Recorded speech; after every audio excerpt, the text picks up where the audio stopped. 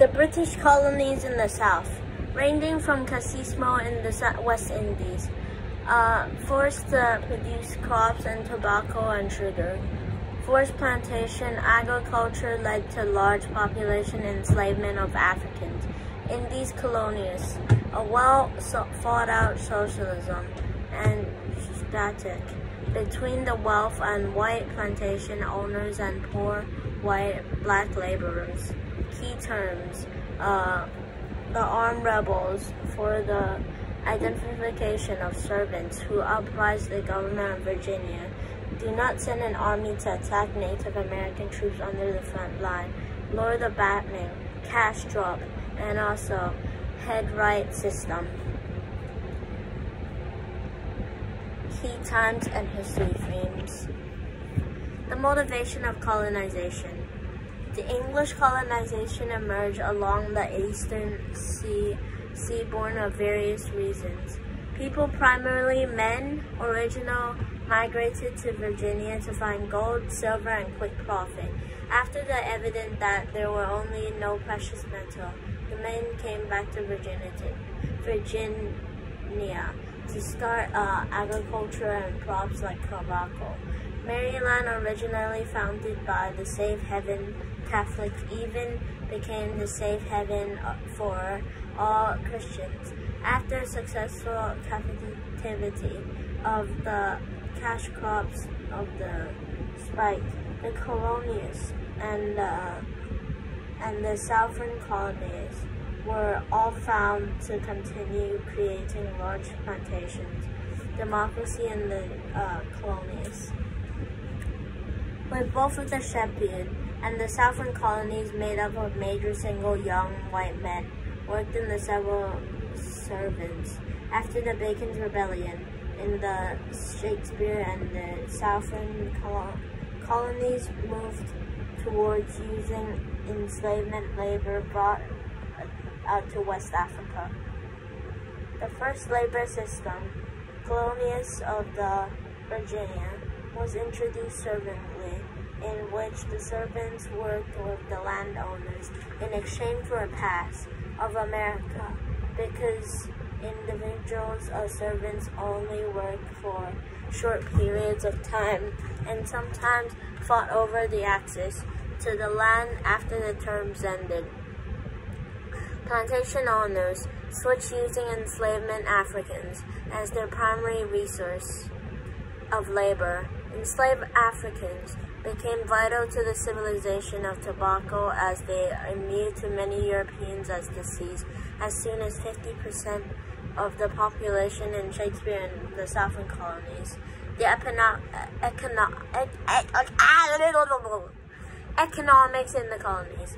Both of the Shakespeare and southern colonies had rich soils and temperature climates that could make a large-scale plantation of farming possible.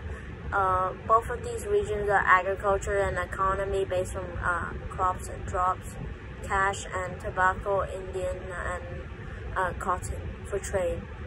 Establish a relative government. In Virginia, in the House of Burlington was established in 1619, serving as a representative of the government. It started traditionally a representative government, and although all out the English colonies, the agriculture with the Native Americans, early intersection with the Americans, remained somewhat corporal, but the land resources have been more scarce, more times, and came to American and violent eruption started. American civilization was in the halt. The Native Americans, with the government of Virginia, would not support colonists attempting to eradicate Native Americans from foreign settlements. Infrastructures were burnt down. Review questions. How is the English go? And what was the Spanish colonization? What does the democracy bring? And what does the democracy bring to the New England colonies? Write your reason down in using the interventional and the enslaved Africans as primary source labor. Comment section. Comment section. Comment section. Okay, so I'm done with 1. So I'm going to give you another one because I'm nice, not just because it doesn't have enough time. Okay, this is way too long. Enslavement foreman of stone. On the British Empire in 18th century, every colonies and enslaved people from the southern industry in the Charles Crown of South Carolina and northern ways of Boston. Slavery more than a labor system of the influence and every aspect of the colonialism. I thought that the culture, not even the relationship that endured, gave the white colonists an agriculture and a sense of status. The English liberty gained greater and greater meaning of the contra white people, and they have contrast to their status of free, unclassed, and enslaved black people in the British America. Slavery in the British Empire. Transporting enslaved Americans to another colony accelerated on the half of century of 17th century. In 1660, in the English monarchy, Charles de Gaulle created the Royal African Company, trading with the enslaved African goods. His brother, James XII, led his company to ascend of the throne. These kings, the Royal African, enjoyed the monopoly of transporting people between 16,000 and 750.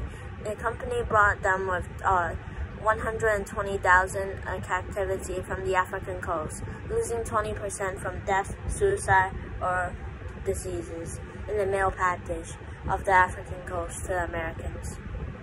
The Royal Economics had the monopoly to end after the day. Many English merchants gained slavery and greaten and support. In the brutal Middle Passage, usually arrives as the West Indian of the Barbarossa for the transport to the mainland of the English colonies by company ships. While merchant in London, Bristol, Liverpool, they lined up all their pockets for African trafficking company during the nightmare misery of prosecution and dissolution.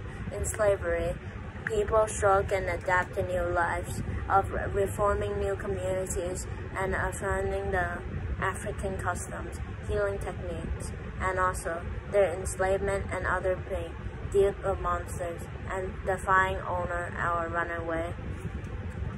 People who escaped the establishment. People who escaped the establishment was called the Moro, and the communities that successfully resisted the recapture and reform of their own groups. Mostly are partisans from the way in keeping the British away. What do you think? Do you think slavery should be widely used in the British Empire, or do you think King Charles and King James should not have financially from the Royal African Company? Why or why not? Comments below and bye.